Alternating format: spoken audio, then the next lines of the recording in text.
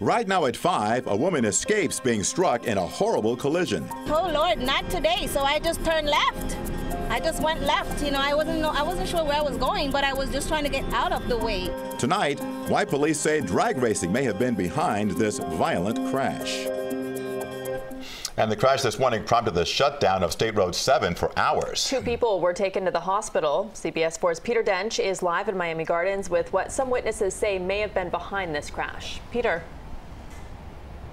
Well, Rudabeh and Jim, some witnesses are saying off camera that some cars were actually drag racing here in State Road 7, but Miami Gardens police have not confirmed that. Now, this accident shut down this road for more than 3 hours. We spoke with one woman who said she and her mother were nearly struck by the vehicles in this accident. It's so quick, you know, you're not expecting all these things to be happening, you know, you're not expecting anything. It's a good thing I was at a car distance away from the car in front of me. Victoria Jones says she and her mother survived a close call when they were nearly struck by these vehicles involved in the crash in Northwest 2nd Avenue and 209th Street. There's a car that lost control from the other side of the road.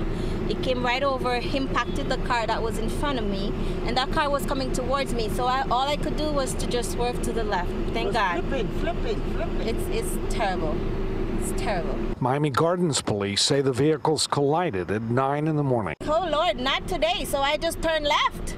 I just went left. You know, I wasn't sure where I was going, but I was just trying to get out of the way, because if I didn't do that, the impact would have come right onto us. Police say it happened when a northbound vehicle lost control. The driver then crossed over to the median and started traveling northbound in the southbound traffic. The person driving the black Impala collided with a second vehicle. It led to a chain reaction. It slammed into the other car, so both cars kept going and spinning around. And then they ended up on the other side of the street. So, you know, the guy got thrown from the car, so he's not good. And then the other lady, they had to cut the car apart in order to get her out of there. And I said to my daughter, oh my God, because I see it. The car them just spinning over. Yeah, at a degree, terrible. Everything tearing off, all over. It was terrible, guys. It was not already. My prayers go out to those guys and their families. Jones says they could have been seriously hurt. Thank God, you know, my mom and I were fine.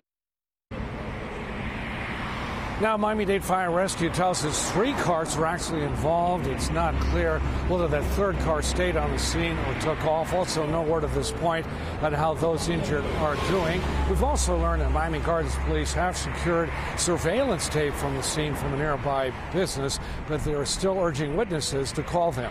We're live in Miami Gardens. Peter Dench, CBS 4 News. Peter, thank you.